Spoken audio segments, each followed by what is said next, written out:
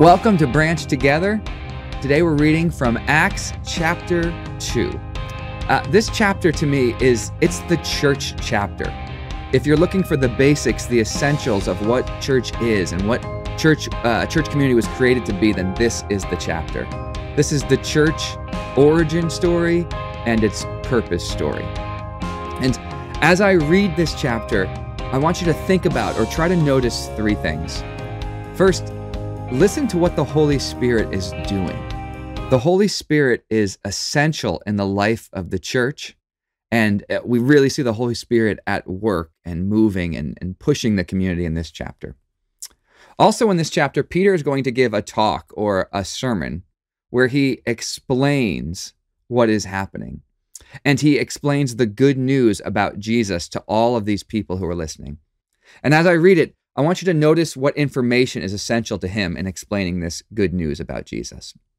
And third, listen in for the end of the chapter when we get a quick look into the practices of the early church.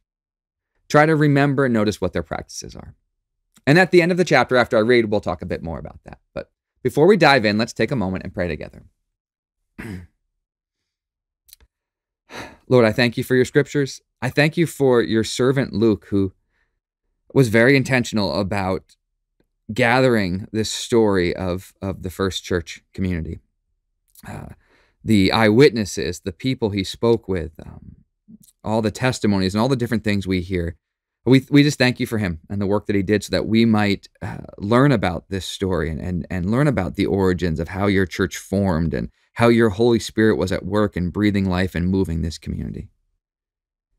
Help us listen today.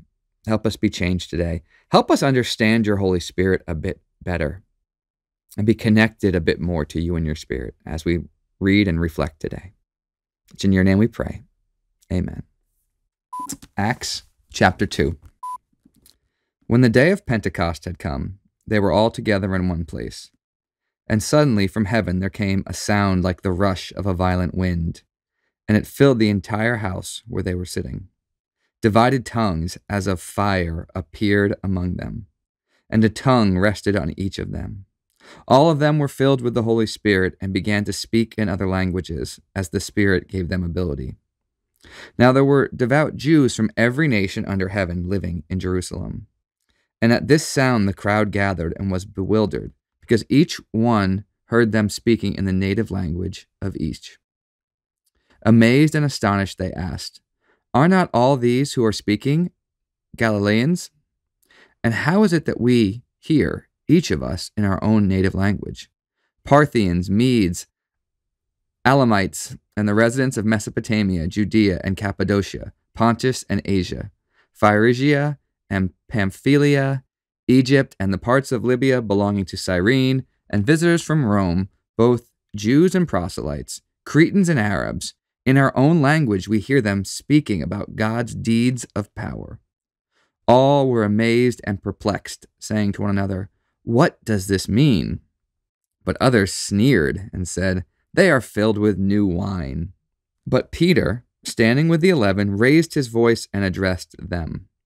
"Men of Judea and all who live in Jerusalem, let this be known to you, and listen to what I say. Indeed, these are not drunk as you suppose, for it is only 9 o'clock in the morning. No, this is what was spoken through the prophet Joel. In the last days it will be, God declares, that I will pour out my Spirit upon all flesh. And your sons and your daughters shall prophesy, and your young men shall see visions, and your old men shall dream dreams. Even upon my slaves, both men and women, in those days I will pour out my Spirit, and they shall prophesy. And I will show portents in the heaven above, and signs on the earth below, blood and fire and smoky mist. The sun shall be turned to darkness and the moon to blood, before the coming of the Lord's great and glorious day. Then everyone who calls on the name of the Lord shall be saved. You that are Israelites, listen to what I have to say. Jesus of Nazareth, a man attested to you by God with deeds of power, wonders, and signs that God did through him among you, as you yourselves know. This man handed over to you according to the definite plan and foreknowledge of God. You crucified and killed by the hands of those outside the law. But God raised him up, having freed him from death, because it was impossible for him to be held in its power. For David says concerning him, I saw the Lord always before me, for he is at my right hand, so that I will not be shaken. Therefore my heart was glad and my tongue rejoiced. Moreover, my flesh will live in hope. For you will not abandon my soul to Hades, or let your Holy One experience corruption. You have made known to me the ways of life. You will make me full of gladness with your presence. Fellow Israelites, I may say to you confidently of our ancestor David, that he both died and was buried, and his tomb is with us to this day. Since he was a prophet, he knew that God had sworn with an oath to him that he would put one of his descendants on his throne. Foreseeing this, David spoke of the resurrection of the Messiah, saying, He has not abandoned to Hades, nor did his flesh experience corruption. This Jesus God raised up, and of that all of us are witnesses. Being therefore exalted at the right hand of God, and having received from the Father the promise of the Holy Spirit, he has poured out this that you both see and hear. For David did not ascend into the heavens, but he himself says, The Lord said to my Lord, Sit at my right hand until I make your enemies your footstool. Therefore let the entire house of Israel know with certainty that God has made him both Lord and Messiah, this Jesus whom you crucified. Now when they heard this, they were cut to the heart, and said to Peter and to the other apostles, Brothers, what should we do?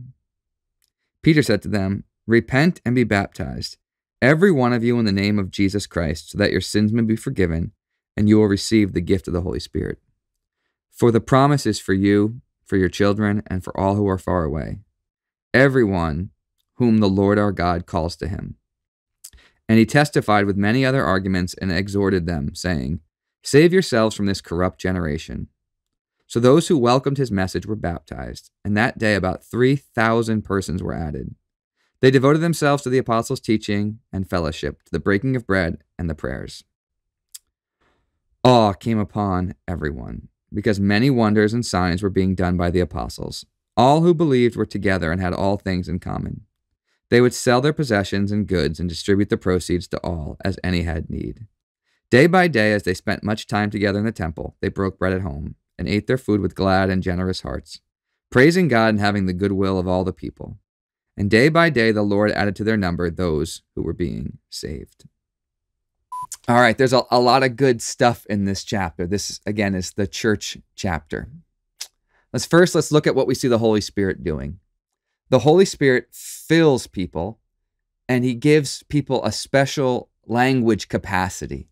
This gift from the Holy Spirit enables people to hear what they are saying in their own language. This is an incredible story, right? The Holy Spirit comes upon the people in this upper room. There's these tongues of fire and things like that. And then they start talking, and people from all different parts of the Roman world are coming, and they're hearing these words spoken in their own language.